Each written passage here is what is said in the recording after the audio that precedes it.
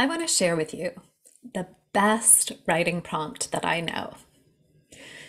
So, oftentimes, writers, and this has probably happened to you, open the page and they don't know what to write. They don't know where to start, or there's just that blocky feeling. So, this particular prompt can help get you out of that block. It also teaches you these things.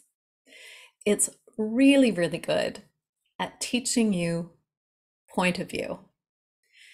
And I'll explain why in a moment. Point of view, and the other thing, interiority. Oftentimes, beginner writers do a lot of action-oriented writing, and they forget to cultivate the interior voice, the interior landscape of their character. And this exercise can really help with that.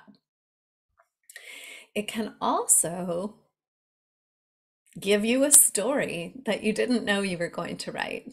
So I've used this countless times, this prompt, and I've had stories grow out of it. Really exciting. So the prompt, and I'm just going to acknowledge where I got it from this Becoming a Writer by Dorothea Brand.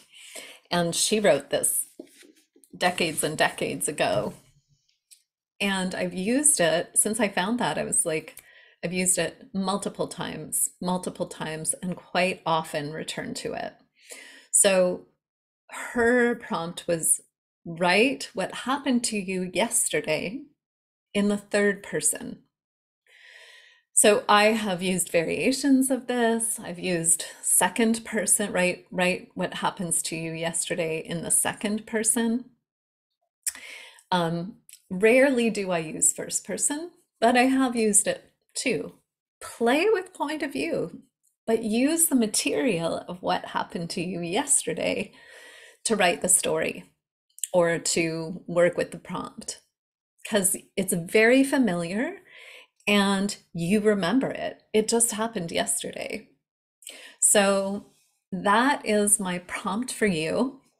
Use it as many times as you want and let me know how it goes. It's a really good one, and I know you're gonna love it.